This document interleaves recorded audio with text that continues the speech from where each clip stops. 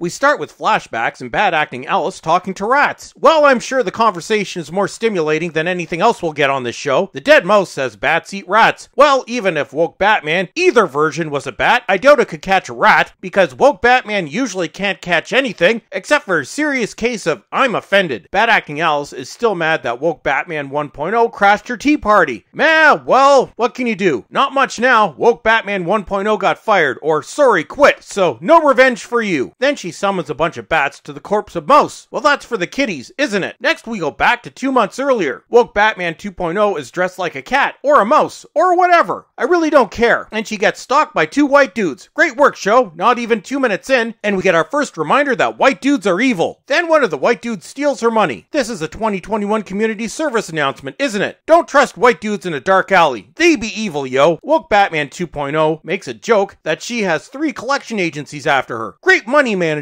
Yep, this is a wonderful example for young people. Spend money you don't have on useless crap, and when the bank comes to collect, just scream oppression. Also, how did Woke Batman 2.0 get any credit? Wasn't she in jail? Then Woke Batman 1.0 comes in to save the day, probably because this was stunt Woke Batman and not the real Woke Batman 1.0 because it ain't allowed on the set no more. Then Woke Batman 2.0 stabs one of the white dudes in the hand. Take that, you evil white patriarchal bastard! Next we see Woke Batman 2.0 trying to get a job at some security agency, but the hiring dude is a jerk, and white of course, and he questions Woke Batman 2.0's criminal background. It seems she was involved in something called Blackgate. Oh dear, is this the show trying to be subtle again? She tells the white dude that she should get this job because she's awesome. He doesn't seem to agree. You suck, Woke Batman! Next, Daddy is still sad because he was mean to the apparently dead, but probably not so they can bring her back if they get really desperate, Woke Batman 1.0. And Ducray Scott now seems to have given up on life. You had the chance to get out. You did it to yourself, dude. Then Daddy yells at Diversity Hire number 5, and Dear Sophie yells at bad acting Alfred for keeping secrets. Well, Daddy and Dear Sophie, only an idiot couldn't tell that terrible at her job and probably not dead Kate was Woke Batman 1.0. Then Daddy gets really mad and makes Diversity Hire number 5 sad, and Dear Sophie yells at her new Pennyworth Sexy Time friend because she was keeping secrets too. Man, so many secrets on the show. Perhaps one of you could let us in on the secret of how in the name of hell you've never been cancelled. Next, Woke Batman 2.0 is at the supermarket, probably looking to steal things, when her gunshot wound starts bothering her as she's giving a snarky look to a bottle of ibuprofen. Then some white dudes come in to rob the place. Man, those white dudes, they're a menace, I tells ya. But this time, Woke Batman ain't taking no guff and proceeds to beat the crap out of them. You go, girl! But then they manage to escape. Jesus, never mind. Once again, you suck, Woke Batman! Then Woke Batman gets arrested by a white cop or a crow or whatever, who's also a jerk. Gee, what's this plot thread intended to mean? It's a mystery. Next, Woke Batman gets interrogated by Dear Sophie and gives another snarky look. Then Woke Batman 2.0 starts to hit on Dear Sophie. It seems they have a past, and it seems Woke Batman 2.0's ex-girlfriend was a drug dealer. Ooh, do I sense another mind-numbing and pointless plot thread a-coming? And not much point in mentioning the sexual orientation anymore because straight people don't exist in Gotham anymore. Unless they be the white male patriarchal scum. Then Dear Sophie gets snarky. Man, everyone's so snarky on this show. Then she learns that Woke Batman 2.0 didn't really rob the store, and now she feels kind of silly. Understandable though, given the criminal record and all. Then Woke Batman 2.0 gets even more snarky and says she's not happy with the Crows because they put her in jail for 18 months. But she was innocent, yo. Honest. Oh dear, so many new plot threads. Then Woke Batman 2.0 goes on about how oppressed she is. Then says the only reason bad acting Alice gets away with everything and hasn't been killed is because she's white. Good lord, man. No subtlety here at all. No Miss Grumpy Woke Batpants. Bad acting Alice gets away with everything because everyone on this show is terrible at their jobs. Next, Woke Batman 2.0 plays a visit to Diversity Hire number 5 in her illegal clinic. It seems that Woke Batman has discovered that bad acting Alice was Woke Batman 1.0's sister. See there, Miss Grumpy Woke Batpants? It wasn't racial, it's nepotism and incompetence. Then she gets pissy with Diversity Hire number 5, but oh dear, Diversity Hire number 5 gets pissy right back. You go, girl. This new Woke Batman is pretty unpleasant to be around, isn't she? They bond over their hatred of white bad acting Alice, and then the corpse of Mouse gets wheeled in. Next, our Pennyworth Sexy Time friend is sad. And then, oh dear, it seems bad acting Alice was hiding in the back seat. Maybe this is the start of another Sexy Time thread. Bad acting Alice is still mad that she wasn't the one that got to kill Woke Batman 1.0. Let me reiterate again. You didn't kill her because you're not a very good villain. Bad acting Alice then proposes a Sexy Time team-up. Our Pennyworth Sexy Time friend says no, and bad acting Alice stabs her in the stomach. Well, no Sexy Time for you two, I guess. For now, anyway. Then our diverse cast members come to the conclusion that Mouse's nasty corpse was the work of bad-acting Alice. Well, of course it was. The writers are too lazy to come up with anything else. Then a bat bursts out of Mouse's chest. Wow, what clever symbolism. They come to the conclusion that bad-acting Alice wants to blow up a "We Want Woke Batman" protest. Well then, I guess that's what you get for not social distancing. Woke Batman 2.0 says she'll play Woke Batman 1.0 to disperse the crowd, and bad-acting Alfred takes the opportunity to remind Woke Batman 2.0 that she isn't white. Really? I don't think anybody noticed. I mean, the show's been so subtle about that fact. Woke Batman 2.0 does it anyway. People seem to buy it, and Daddy's confused. But Daddy's always confused, so there's nothing new there. Then Daddy realizes that this isn't Woke Batman 1.0, and he gets grumpy and sends his goons after the imposter Woke Batman. Woke Batman 2.0 tells the crowd to leave in a voice that sounds nothing like Woke Batman 1.0, but nobody seems to catch on. Then bad-acting Alice suddenly turns up and calls out Woke Batman 2.0 for being an imposter, and Woke Batman 2.0 gets pissy. Woke Batman 2.0 says she's going to take out bad-acting Alice, and then I laugh hysterically. Bad-acting Alfred says Woke Batman doesn't kill, but Woke Batman 2.0 is having none of that malarkey. Then bad-acting Alice launches a bunch of bats on everyone. Oh dear, they be poison bats. And bad-acting Alice escapes. Business as usual there, I guess. Then Daddy thinks he's going to shoot all the bats, because he's an idiot. And dear Sophie finally meets what will probably eventually become her new love interest, Woke Batman 2.0. This diversity hire number 5 tries to help bat victims, and it doesn't look good. And not just because diversity hire number 5's treating them. Then once again, bad-acting Alice pops out of nowhere, and she wants to have a talk with diversity hire number 5, and they have a disagreement about whether or not Woke Batman 1.0 is actually dead. Perhaps I can sympathize, as the show seems to have gotten so much worse without Woke Batman 1.0. Will wonders never cease? Then bad-acting Alice gives a look indicating that she might be into sexy time with Woke Batman 2.0 while giving diversity hire number 5 the vaccine for bat attacks. Man, that's just not trying. Next, Woke Batman 2.0 is driving in the bastardized Camaro, now known as the Woke Batmobile, while trying to lure the poison bats away and then hijacks a bus. Criminal know-how, I guess. Lures the bats into the bus and blows it up. Then the bat virus is cured, and diversity hire number 5 is grumpy because nobody gave her any credit. Next, Woke Batman starts to get a big head when people start referring to her as the real Woke Batman. Then dear Sophie goes to have a discussion with Pennyworth's sexy time friend about who the new Woke Batman is. But Pennyworth's sexy time friend gives her something even better, the location of bad-acting Alice. Really? Why bother? Y'all just gonna let her escape again. Dear Sophie still isn't happy and lets her Pennyworth's sexy time friend know that they ain't boinking anymore. Then diversity hire number 5 goes to yell at Daddy because he was mean to her. Man, so much drama. Then they make up. Well, that didn't take long. Next, Woke Batman 2.0 tells diversity hire number 5 and bad-acting Alfred that she's the new Woke Batman. But bad-acting Alfred doesn't like this idea, because we need more drama, because that's what people watch superhero shows for. Then Woke Batman 2.0 goes on about how oppressed she is, and then they acquiesce. Well, that didn't take long, and Woke Batman 2.0 reads Woke Batman 1.0's journal and learns that even Woke Batman 1.0 thought Woke Batman 2.0 was special. Yeah, whatever. Everyone's special, except white dudes. And now I'm just glad that this pile of ass is over for this week. But oh crap, never mind. It's still not done. Dear Sophie still has to have a discussion with bad-acting Alice and puts handcuffs on her. But Sword Lady is having none of it and knocks first Dear Sophie and then bad-acting Alice on the head. Oh dear, what a pickle.